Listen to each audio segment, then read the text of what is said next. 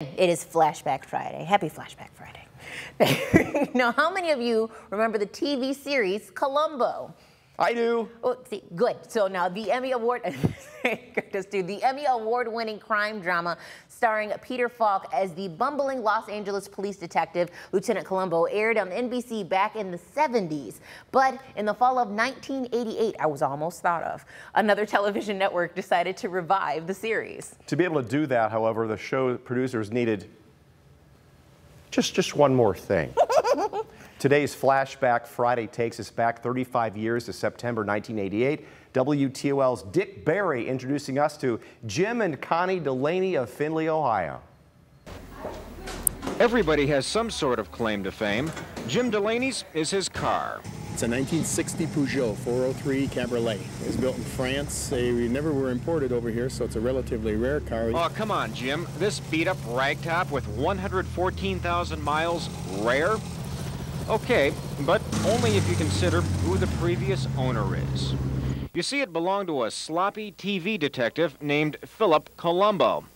Jim bought the car, as is, after the show went off the air. Says it has history to it. People keep asking us, why don't you restore it? And we don't restore it because we don't want to mess it up. If we messed it up, if we restored it, we would be desecrating a little piece of history. Jim collects classic cars, has about 13 of them.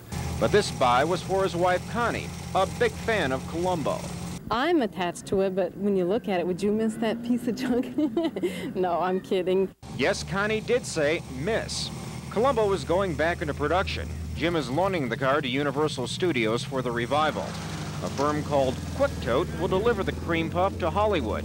The drivers are used to dealing with these big-name celebrity cars. We've had some cars of Mr. T's we've hauled Oprah Winfrey's cars. The new Columbo will appear on another network we're not allowed to mention, but its initials are ABC. Dick Barry, Toledo 11 News, Findlay. Peter Falk was perfect for the character. He was a slob, basically, but he's a brilliant detective. And, like, yeah, his whole thing was, like, he'd kind of suck you in with conversation, like, then start to walk away to one more thing, and then he'd come in and ask you a question that kind of, like, just kind of squeezes you with the truth. That's how we get you. That's how, every week he got somebody. Well, at last check, Jim and Connie, both big fans of the show, still own that Peugeot 403. Since Dick's report, the couple and the car have all relocated to the Tampa, Florida area. Good for them.